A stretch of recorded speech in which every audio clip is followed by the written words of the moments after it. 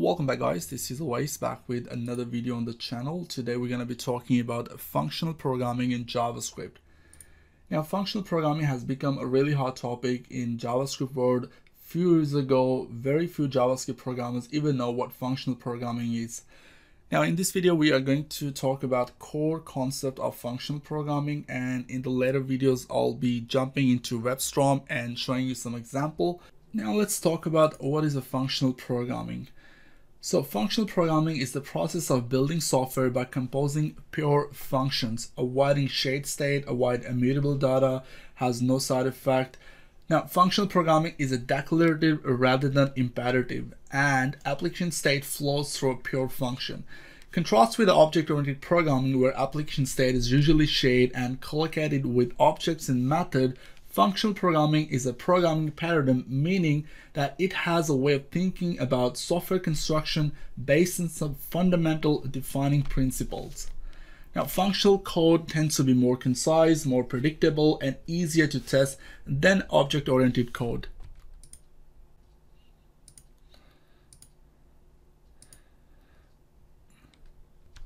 The hardest part is wrapping your head around with all the unfamiliar vocabulary. The first, pure functions. Functions composition. Avoid shade state, avoid a mutating state, avoid side effect.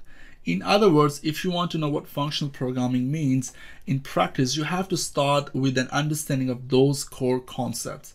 Now, a pure function is a function which is given the same input, always return the same output, and has no side effect. Pure functions have a lot of properties that are important in functional programming, including referential transparency, and you can replace a function call with its resulting value without changing the meaning of a program. Next topic we have is a function composition. Let's talk about that now. Now, function composition is a process of combining two or more functions in order to produce a new function or perform some computation. Very simple. Next concept we're going to talk about is shade state.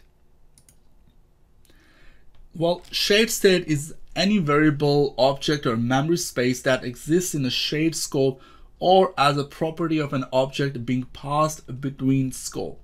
A shade scope can include global scope or closure scope, often in object-oriented programming. While objects are shaded between scopes by adding properties to other objects.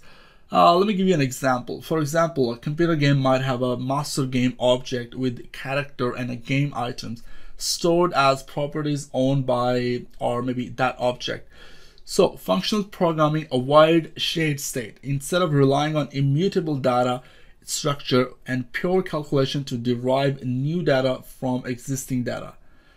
So the problem with the shade state is that in order to understand the effects of a function, you have to know the entire history of even shade variable that a function uses or affects.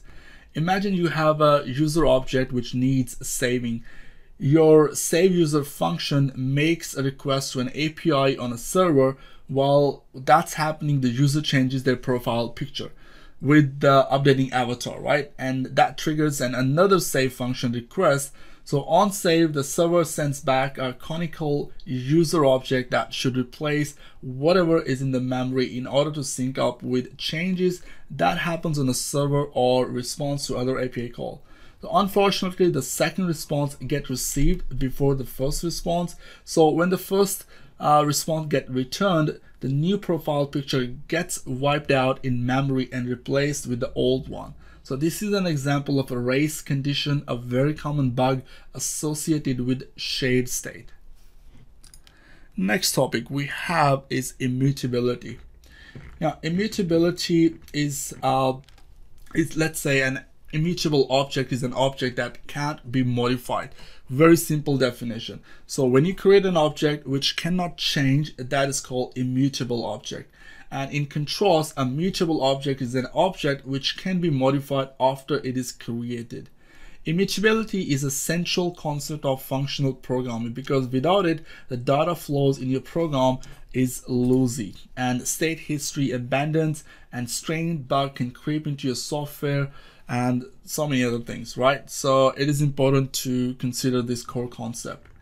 Next topic we're going to talk about is side effects. What do you mean by side effect, right? You're probably thinking, what is a side effect? All right, let's look at side effect. Now, this is the definition of side effect. Let me read it for you. A side effect is an application state change that is observable outside the call function other than its return value. Now, a lot of this concept, if they don't make sense, be patient. I'll be making a practice video or example videos where I would show you the examples of all of these concepts, and I will show you what are these actually happening in a code. So just be patient and stay connected with stay updated with my channel. I'll be uploading a lot more videos on these concepts. So this is a side effect.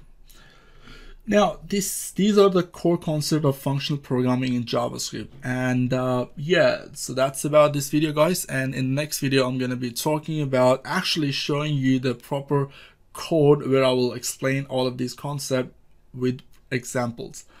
All right, so I'll see you guys in the next one, and make sure to subscribe, and you can follow me on Twitter at Awais Mirza01 if you like. And we have a programmers group on Facebook which you can join if you need any help in programming. All right, so stay blessed, and I'll talk to you guys in the next one. Cheers.